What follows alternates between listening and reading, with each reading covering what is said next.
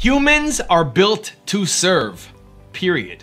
Serving others is hardwired into our brain. It triggers the same area of your brain as food and sex. If you're not happy, it's because you're not serving. Either serving the world on this big mission that you have, or serving the 25 closest people to you. If you're not happy, it's because you're not serving.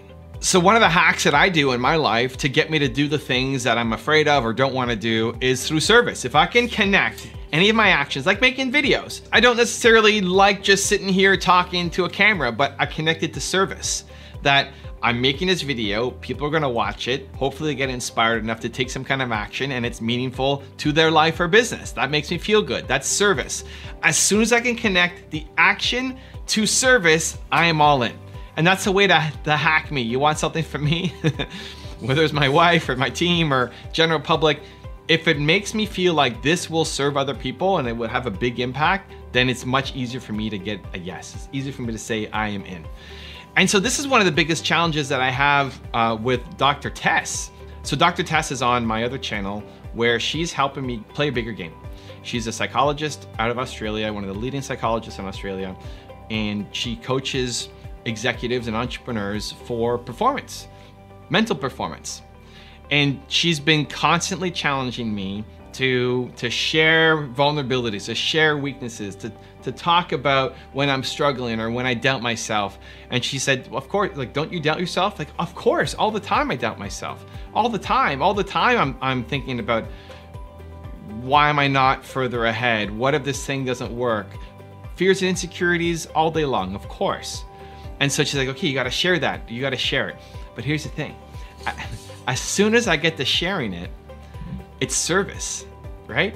As soon as I go from feeling low energy or feeling afraid of something, and then I go to get my phone out and record a message, as soon as I make the connection that this is service, I feel great.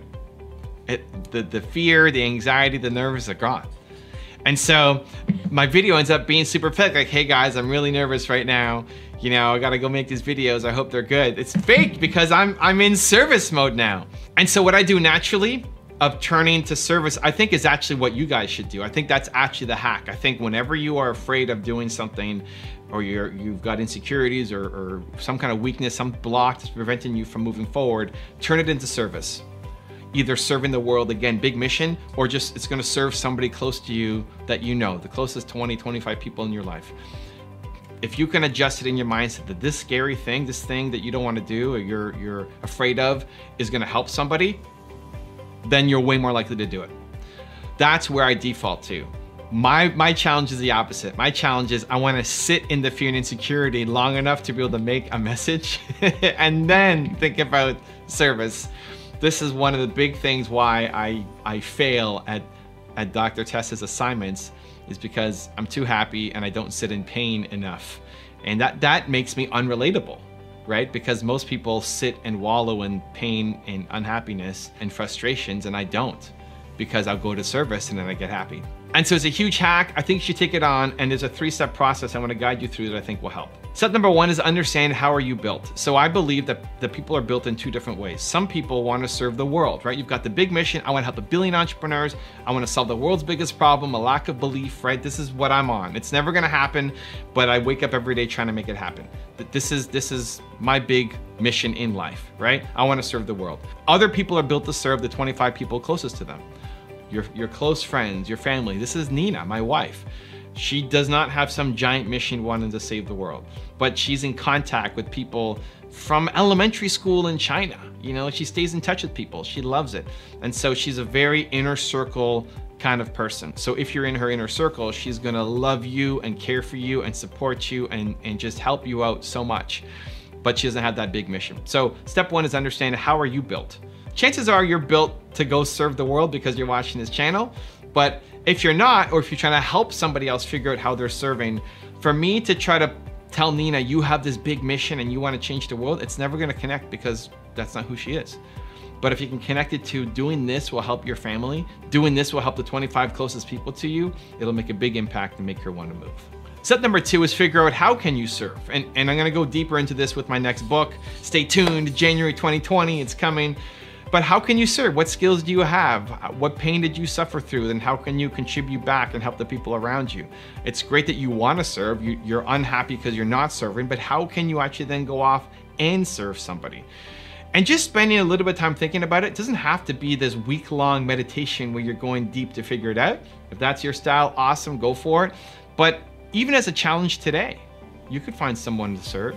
You can find some way to serve somebody, even if it's a quick 5-minute interaction. Maybe you see somebody who's struggling on Instagram or Twitter and they're complaining about something that's happened in their life and they're saying, I don't know how to do this. And you pull out your phone and you make a quick video message and send it to them. You just helped, you just served. You feel great. You know that you helped that person solve that problem. All it takes is a little bit of conscious focus on it. We're not consciously focusing on who can we serve. Or if we're asking a question, well, how can I serve? It's being asked with an intonation that is defeating. Like, well, how can I serve anybody? Instead of asking it, how can I serve somebody? If there's hope, if you believe that you can get an answer, then you can. And so figuring out how can you actually serve people in a way that transfers your skill sets, abilities, knowledge, hope, beliefs, so that they can get a result and you'll feel great for helping them out. And then step number 3 is, how often are you serving?